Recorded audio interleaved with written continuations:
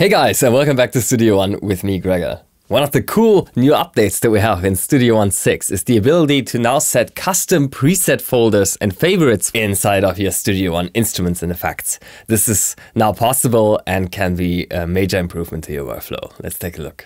So when we open up the instrument and effects browser in Studio One and we go to, let's say, the virtual instruments, for example, we are now able to set our own preset folders here. For example, go to the impact. It can also be a third-party plugin of your choice.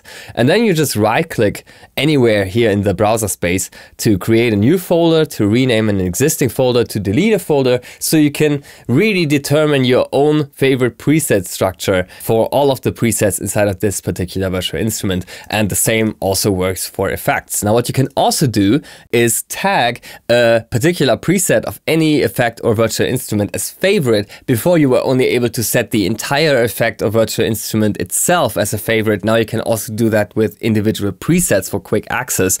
So if I go to the beat delay, for example, and I have this preset here that I use all the time, it's called double snare. Then I can just right click that, tag it as a favorite. And as soon as I do that, you can see how this favorites folder that was previously only available for the entirety of all effects and instruments is now present here in the preset list as well. And I can just drag and drop that directly into the song to create a new audio insert effect on a new audio channel, or just drag that into the sense section to create a new effects channel that this channel is sending to, where the plugin is now inserted. So this is a cool way to access your favorite presets much faster than before in Studio One 6, and hopefully this is going to be helpful to your workflow. Thank you for watching.